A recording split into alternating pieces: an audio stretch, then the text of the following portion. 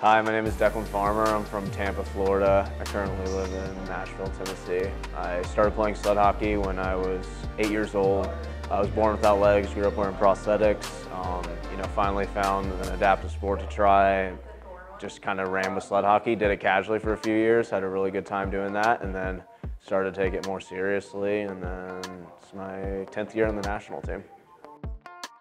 I think my why, I just have so much fun traveling and competing with my teammates. Each time I get on the ice, I just want to be better. Like we're all so competitive. We just, push each other so hard. We drive to get better. We want to win these mini games and scrimmages or games, whatever it is. And I think that's my why, just to get better and not let my teammates down when we're finally together and playing on the team and not just battling with each other in practices. That's when it really comes down to it, and we want to win for each other.